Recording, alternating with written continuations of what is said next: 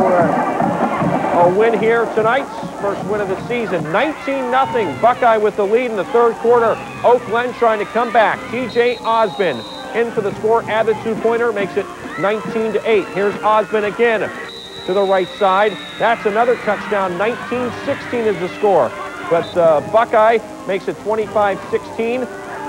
And then it's David Ogden getting wide and then cutting back.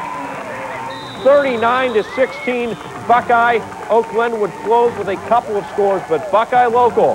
Ron Povich's first win in his second stint at Buckeye. Final score tonight, 39-30, as the Panthers get off the schneid.